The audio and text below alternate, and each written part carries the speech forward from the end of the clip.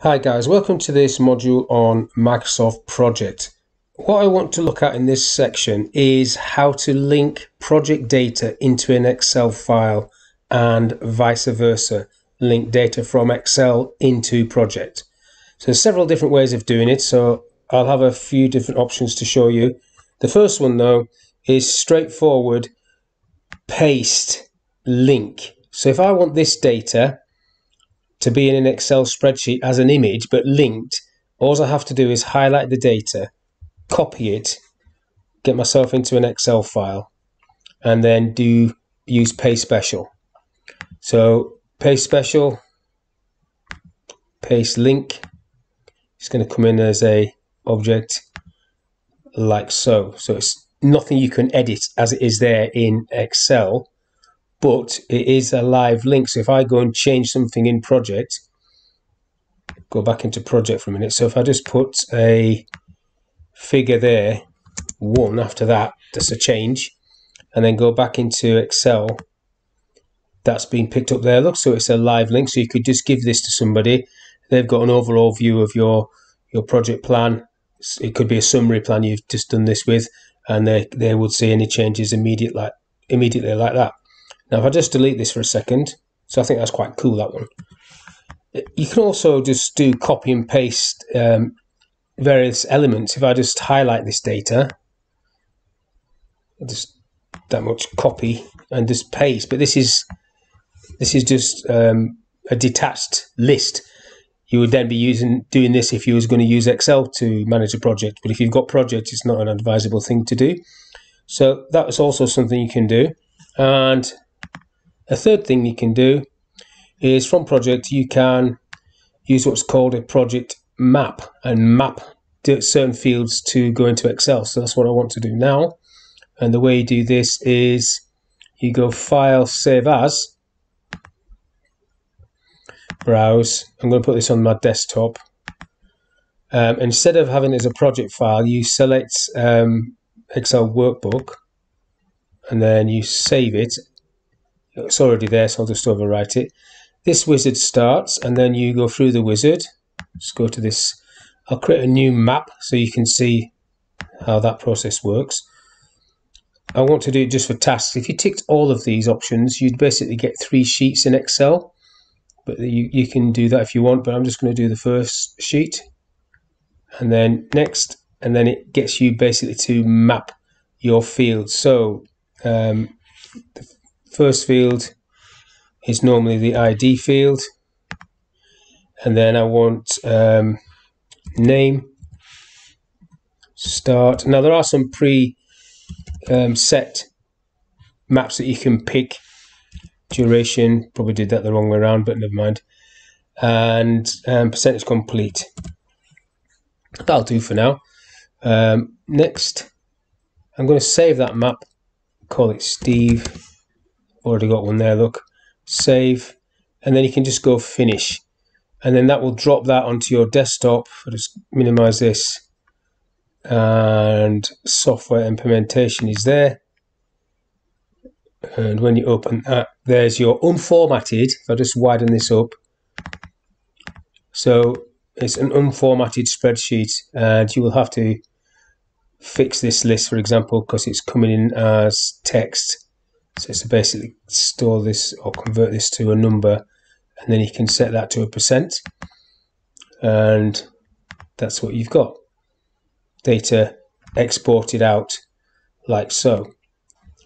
You can also bring data back into projects from Microsoft Excel. Just turn this off. What you have to do is select the data. Now it has to be in the same order as the columns in project, otherwise it causes a bit of grief. So I'm just going to miss out that column. So I'll just copy this data and then back into project. I've got myself a blank file. So I'm under the task name. So I'll go paste special and link. Now it's text data I want, so that should drop it in. I'm just going to ignore that and just continue. Okay, and then it drops it in. It's put constraints on, so you'll have to go into advanced maybe to knock this off.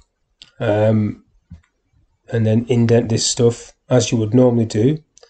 But let's just go back into Excel and see what happens if we change any of this. So it's coming up there. Now, because I've messed about with that, let's just go back into Excel, change something. Let's change this. In fact, let's change that to 3 days. So you've got to put 3 days because it's going to be going into back into project. So 3 days on that, and then it's changed there already.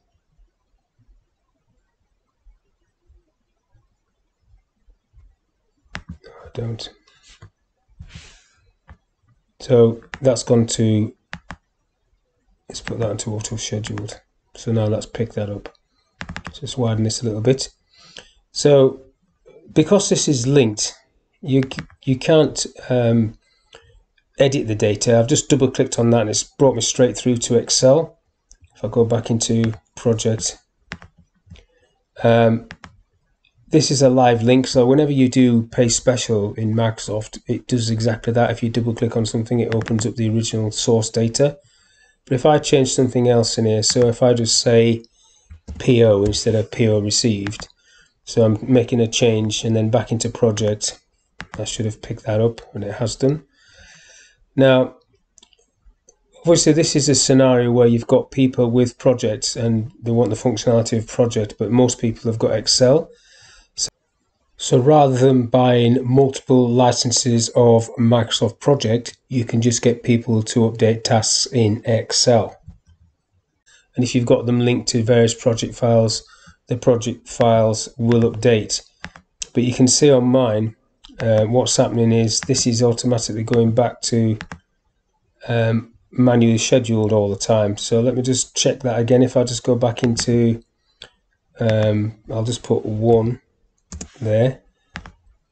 And if I go back into project, it will have updated it and it has put that back to manual scheduling, even though the days have not changed, because the scheduling is not being driven by project, it's being driven by Excel. So you can just be aware of that, and because that is the correct duration there, 5 days for this project. But again, it's totally up to you how you want to work that. So that's just a quick look at how you can link data from project into Excel and then from Excel back into project, and with a few things that could possibly go wrong or you need to be aware of if you're going to do this. I think sending data from project and linking it into Excel is a good feature, doable. Coming back the other way from Excel into project, I'd be a bit more nervous if I was a project manager working in project that data was accurate, and I'd want to double check everything. But that's the end of this session. Hopefully you enjoyed that, and I'll see you on the next one.